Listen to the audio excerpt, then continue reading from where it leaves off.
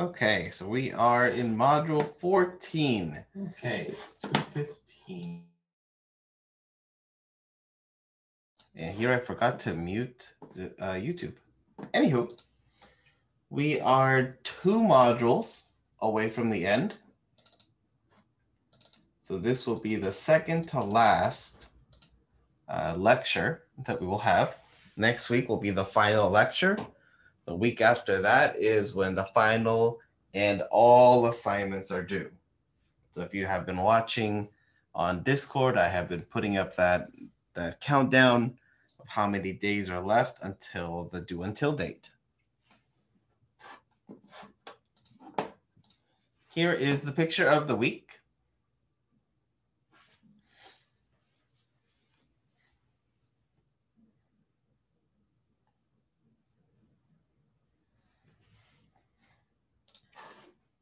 This week, we're starting to get away from the technical and really starting to look at things from the business perspective. For example, all businesses, regardless of their size, must have a strategic plan to provide alternative modes of operation when an interruption could result in a significant loss to the enterprise. A business continuity plan consists of recovery, planning, crisis management, and communication, and disaster recovery. This picture is a business impact analysis. The BIA identifies business functions and quantifies the impact of a loss on these functions may have on business operations. These impacts can range from property, finance, safety, reputation, and life impacts. This sheet, or this example sheet, helps determine the mission essential function, identify critical systems and single point of failures for a business. They can also contain privacy impact assessment and privacy threshold assessments. Because remember, it's what we do isn't just limited to technology. The topics that we bring to the table for a company, the assurances, the thoughts we bring are more than just the computers. Because the computers are useless if there's a power outage. That's not the job of somebody else to figure out. That's part of us to figure out what happens when there's a power outage.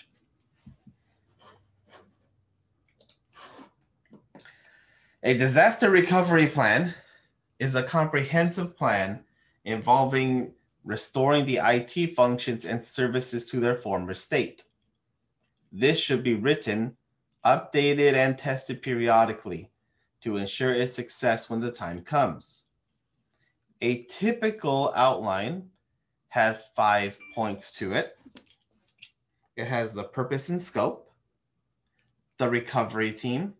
So the purpose and scope is the introduction, objectives, any constraints, assumptions, incidents that would require action, contingencies, any physical safeguards, that kind of stuff, insurance. The recovery team is who is going to be part of this team. Like, where's the headquarters? Who's the coordinator? Who are the team leaders and their responsibilities?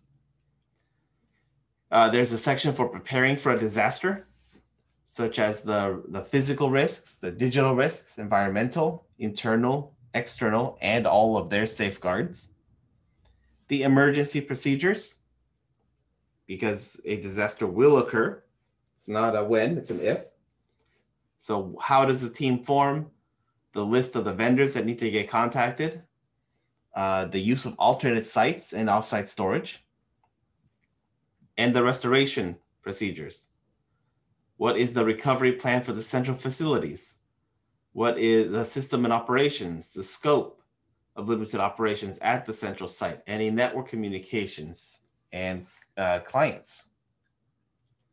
Other topics that exist in DR plans are the order of restoration, because maybe the user's workstation is not highest priority. Maybe it's the Active Directory server, or maybe it's the file server. alternative business practices, alternate processing sites, and failover. As with these, you must test over and over. You must do testing exercises to show the effectiveness of the plan, either in tabletop, dry runs, or other means. You do not want to make a plan and not test it periodically to see that it does work.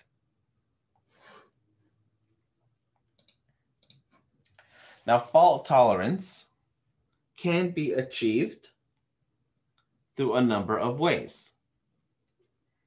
For example, fault tolerance, ensuring that whatever system, server, function is still working even if part of the infrastructure goes down.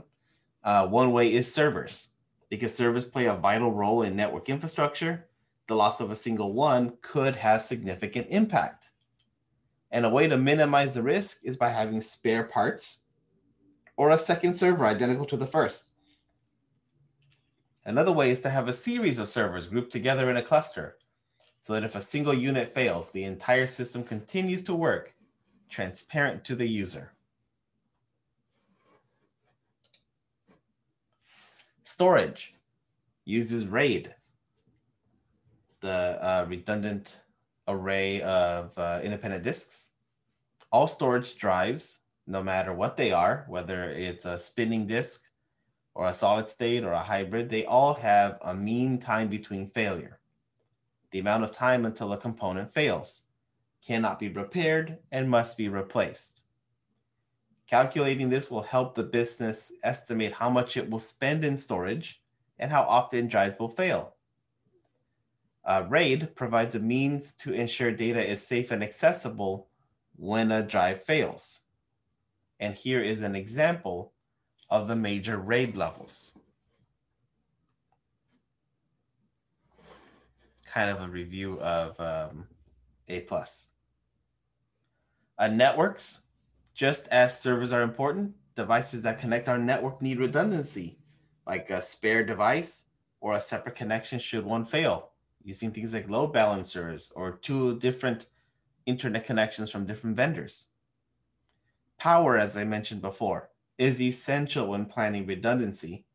Installing proper uninterruptible power supplies will help when there's an interruption from the primary source.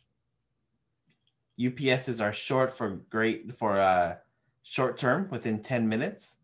If power goes out for longer than that, then you should probably have a backup generator, either powered by like diesel, natural gas, or propane, in order to continue operations should and when power go out. There's also recovery sites. Entire sites may need to be planned should something happen to the primary site, such as fire, flood, even meteor.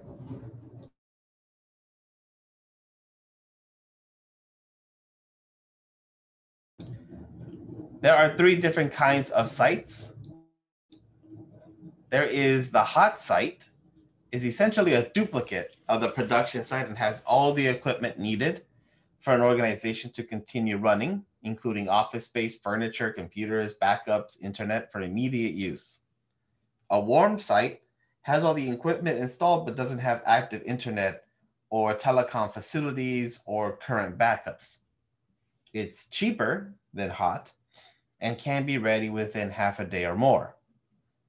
A cold site provides office space, but there is no equipment, furniture, or anything else ready.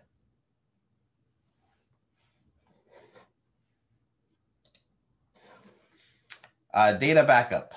Knowing your recovery point objective and your recovery time objective will help you in calculate when backups should be performed. And we have different kinds of backups. We have the full backup. It's the basic backup option, which all the selected files and folders are backed up. Multiple full backups cause huge resource utilization. They are the fastest and simplest backup to restore data from. This is good for a small amount of data. Incremental data only the data modified after the previous backup is archived. This backup is very fast as it only copies modified files, but while restoring, it's quite slow as all the incremental backups need to be checked for restoring the latest data. This approach is good for a large amount of files as it will back them. Oh, sorry. I was right. This approach is good for a large amount of files as it will back them up quickly and take lesser space as compared to multiple full backups.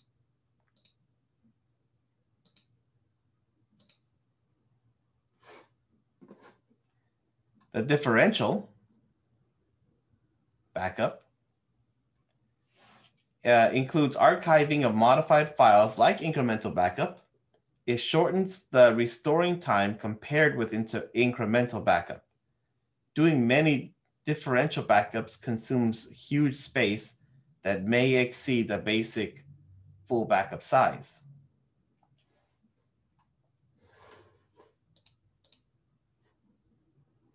And then there's also the offsite or mirror backup, live sync of the data.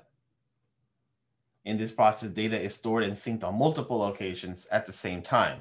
Easier to do on the cloud than it is in person.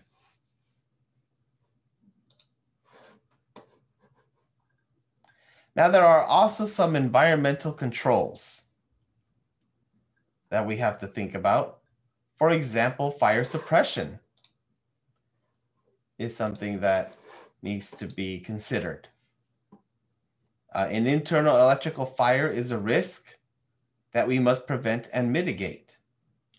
It is recommended that wherever you have your main data center, wherever you have your servers, to have some sort of stationary fire suppression system. This video is one example from a vendor.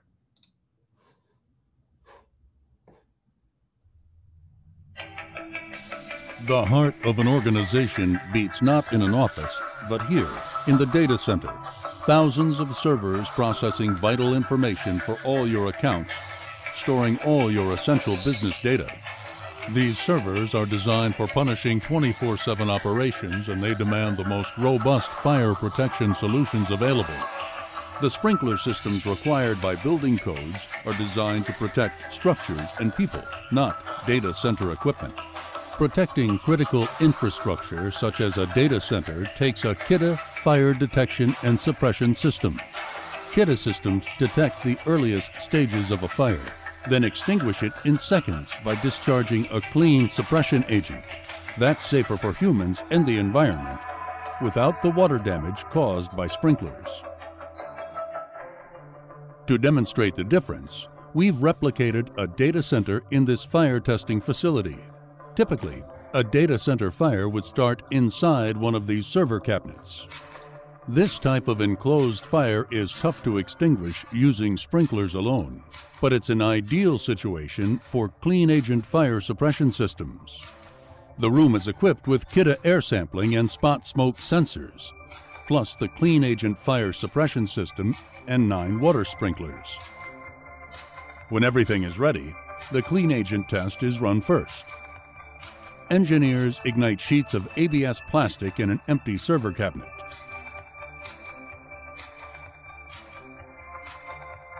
The air sampling and spot smoke sensors alert the system. And then, discharge. The Novec 1230 suppression agent floods the room and penetrates the burning enclosure where it extinguishes the fire in less than 20 seconds. The water sprinkler test begins the same way, but nearly 4 minutes elapse before the first sprinkler head discharges. 7 minutes later, the fire is still burning. 15 minutes after ignition, a firefighter enters the test chamber and puts out the fire with a portable fire CO2 fire extinguisher. The sprinklers did their job preventing the fire from involving the entire room. But the server equipment, walls, and ceiling are all water damaged. The results of the Kidde Clean Agent System test are dramatically different. Even though the cabinet temperature reached 230 degrees Fahrenheit before the agent discharged, the room and servers show virtually no sign of damage. From the perspective of IT operations and data security, it's as if the fire in the data center never happened.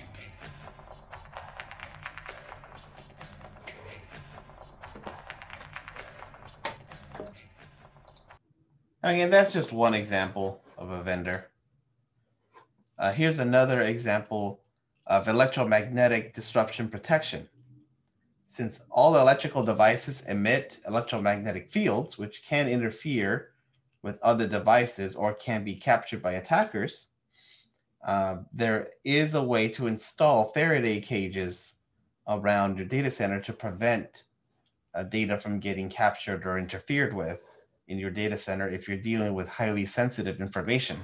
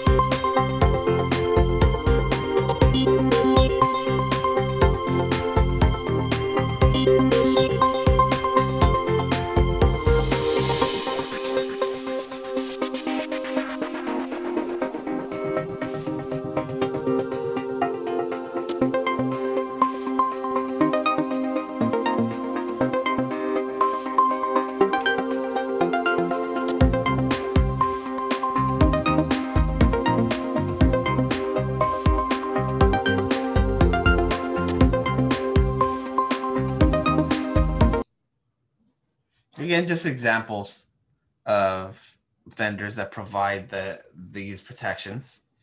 Before I move on to digital forensics, can't forget to mention HVAC. Having proper cooling for data centers is critical. Setting up the proper airflow, the proper flowing and ventilation will ensure that devices will work without issue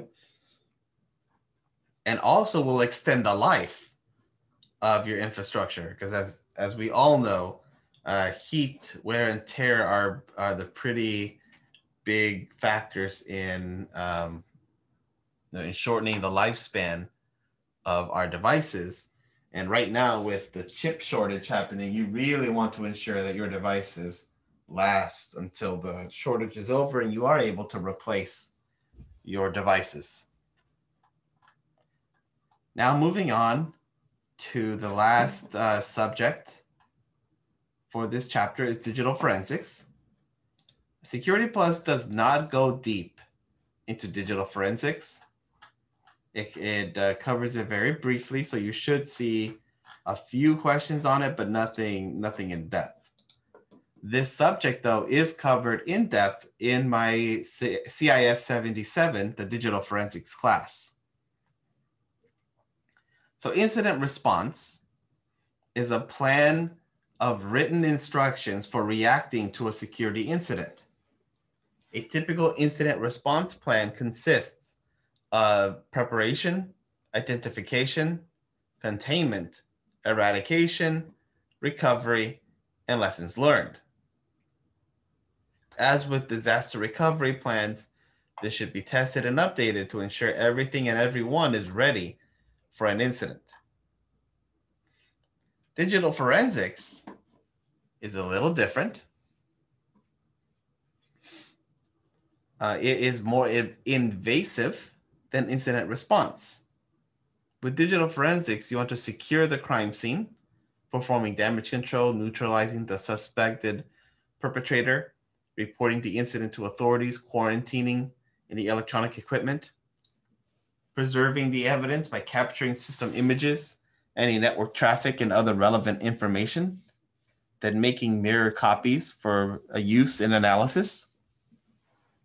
There's establishing the chain of custody, documenting all devices and personnel who handled the evidence for what length of time, examining the evidence, searching through that mirror image for clues that relate to the incident, such as deleted files or data transferred, and enabling recovering from the event and building lessons learned. Any questions on this week's topics?